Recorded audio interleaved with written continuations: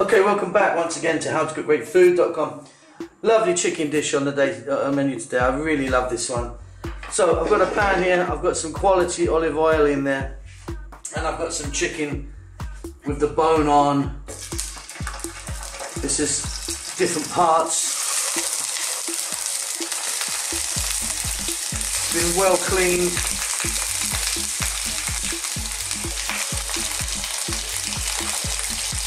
You can see I've got some legs in there, drumsticks, some wings, a couple of thighs. At this point I just want to add a little bit of salt,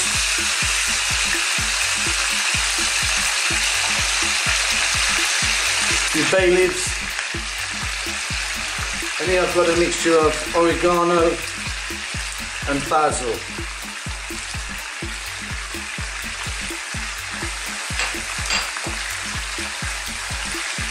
Now what I'm going to do is I'm going to chop in some garlic. I've got here, that's like a large teaspoon of very finely minced garlic, so that's going to go in. All I want to do with this now is I just want to cook this together, just these items, for about 4 or 5 minutes. I'm on a fairly high heat. I mean, I'm not sort of raging, but fairly high. Keep tossing it over. I want all of that garlic to seep and work its way into our chicken. We're also going to brown this chicken off slightly, which will give it a head start on all the other ingredients. So I'll be back here 4 or 5 minutes. See you then.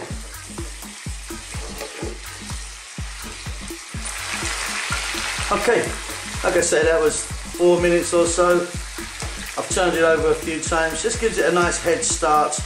Obviously we've got chicken with our bone in, we need to cook this really well. I mean, we're a long way off this being done, but it's going to be worth it. Okay, now I'm going to drop in some onion. I've got some red onion, which I always prefer to white, and I've got some potatoes there. At this point I'm going to add a little bit of black pepper. We can always add a little bit more later. And I've got some lovely olives here. They've got their stones in as well. These are really delicious, really nice. So many different varieties of olives. You get what you pay for, so buy cheap, buy twice, as they say. Okay, get a little mix around. Those juices are going to start to come out of that chicken now. Going to pop a lid on this. Like I say, it's on a kind of medium type heat. Keep your eye on it. I'm going to be back here in about 6 or 7 minutes. See you then. Okay, let's jump in. As you can see, putting that lid on has really brought some moisture out into this, which is fantastic. Our next step is some fresh tomatoes. Roughly chopped. In they go. Just leave them on the top. I'm also going to add a can of tomatoes as well. So lid back on. Continue cooking for about another 5 or 6 minutes. Let's take a look now. Those tomatoes have softened really nicely, as you can see.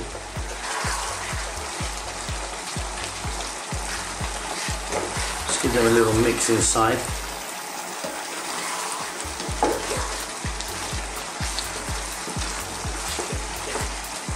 That garlic's really coming out, which is a really big feature in this dish. Okay, I'm going in with my can of tomatoes. I've just chopped it roughly in the tin.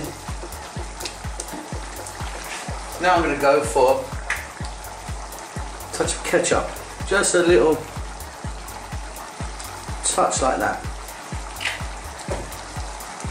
That will add just a little bit of sweetness and take the tartness away from the tomatoes. You'll be really surprised how often tomato ketchup is used in very high-end restaurants.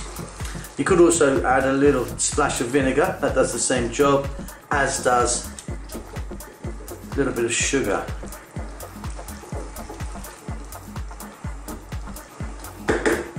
Okay, lid back on, turn the heat down, not to a simmer, just above a simmer, and now let's cook this for about 20 minutes.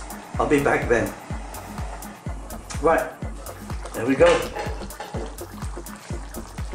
This has been slowly cooking away. Those potatoes are slightly breaking down, which is adding a slight thickness to our sauce, which is great.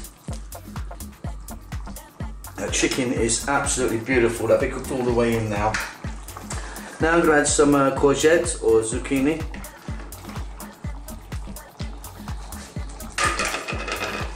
Now I like my zucchini or courgette to have a little bite to it, so we're not far off now.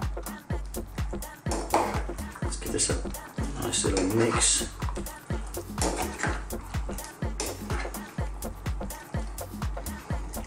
There we go. So what we're going to do now is get the lid back on. I only want to cook this for about 4 to 5 more minutes maximum. I want these zucchini to be cooked, but I don't want them to be a mush, if you know what I mean. So that's it. Lid on, back in 4 or 5. Okay, we're done. Let's turn the heat off. Pop our head in.